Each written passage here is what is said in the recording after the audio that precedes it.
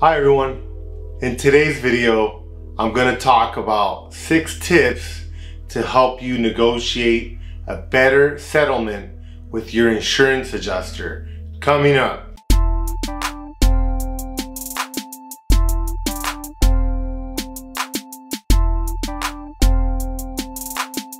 Hi everyone. In today's video, I'm going to give you 6 tips on how to negotiate a better settlement with your insurance adjuster. Now, as some of you may be aware, I recently had a major fire in this huge property that I'm sitting in right now. I can actually smell the smoke as I'm talking right now, and you'll see a lot of debris behind me. I'm actually sitting here right now waiting for an adjuster to meet with them.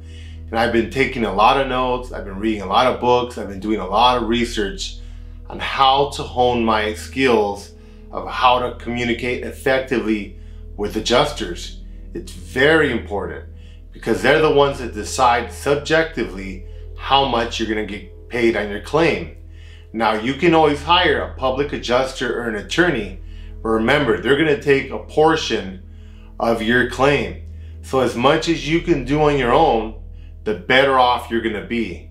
I consulted with one attorney and he told me, hey, listen, Ernesto, if you can get $300,000, for example, and you're not satisfied, and I have to come in and litigate on your behalf, I get like $400,000, I'm gonna take 30% of whatever base amount you negotiate. So I thought that was a fair amount. I thought, okay, that sounds fair. If I can get a 300 on my own, and he can get me an extra 100, and he takes 30% of that, I'm gonna get an extra 70,000. So it's a win-win for both of us.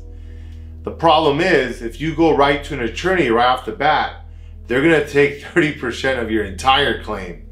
So instead of getting 30 grand, he's gonna get 30% of 400,000, which is 120,000. You don't wanna do that. You want the money to rebuild your property and make it as nice as you can. Public adjusters, same deal. In my opinion, they offer you much less value than an attorney, and they typically take about 20% of your claim. So if it was a $400,000 claim, I would have to pay them 80%. It just doesn't make a lot of sense to me to hire one, but here we are. So I'm gonna give you some tips on how you can try to do it on your own, and when you get as far as you can, if you're not satisfied, then you can go to an attorney. Otherwise, you can follow through on executing on your own. Rule number 1, if you get a low offer from an adjuster, ask them why and give them the chance to explain. After they're done explaining, take notes while they're talking and ask them on their certain points why they decided to pay you less than you thought your claim was worth. You want to make sure that you have a reason to contest what the adjuster is saying. You don't want to just contest it just for the heck of it. You can't say, hey, I want $1 million. Well, they're going to say, why do you want $1 million? You have to have a reason. So listen to the adjuster, take notes, and then question them on the points that you don't agree with. You can also ask the adjuster to give it to you in writing. That's what I recommend. In case you end up in litigation later, you definitely want to have a paper trail. It also gives you something to reference yourself later on when you revisit those pain points. Because sometimes you can go back to them with a supervisor and they may be able to address those issues for you. I'm going to combine item number 2 and number 3 because they're basically the same thing. Ask the adjuster if they need any more documentation from you. Don't assume anything. I know I was talking to my adjuster on this house. You know, we were talking numbers and she gave me this bid. And I was like, well, why are you giving me such a low offer? And she started going into the details, and I realized that she and the contractor made an assumption that this room here, actually to my right, was an illegal addition to the house. They also assumed that the laundry room was illegal. What happened is the structures look really old compared to the rest of the house. And I went to the city assessor's office, I pulled the plans for the house, and they are in fact part of the original structure. The thing is that the owner of the building before me updated the entire house minus those 2 rooms for whatever reason. which made them look a lot older, and it made them look like they were probably illegally added. So the adjuster was not properly compensating me for those rooms and that additional square footage. So by her telling me that, I was able to give her copies of the county assessor's records that I had, that I know I had sent her before. So don't assume anything. Make sure they have all the documentation. Talk to them and have them go over what they have. You should have a checklist of what you've sent them and confirm with them that they have each of those documents. You want to make sure that nothing goes uncounted on your claim. Rule number 4. Sometimes you might have to lower your offer. You have to be fair.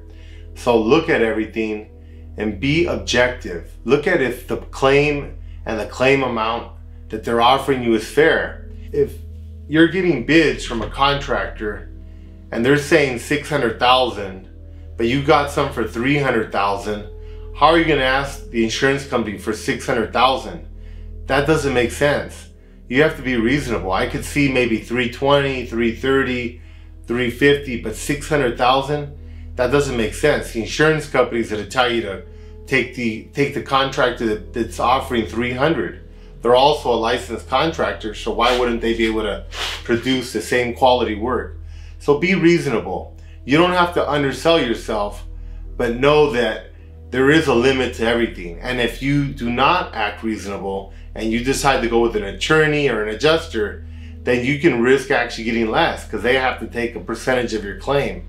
So make sure that when you do go to an attorney or an adjuster, they take a percentage off the additional amount that they are able to add to your claim, not off the total claim amount, because you may have been negotiating for a few months and you don't want them to benefit from the fruits of your labor. Rule number 5, if you're not getting anywhere with the adjuster and you guys are just not agreeing on things, it's okay to file a complaint with the Department of Insurance and forward a copy of that complaint to the adjuster so that they are aware that you mean business, and sometimes that may cause them to want to work with you a little more and resolve the case.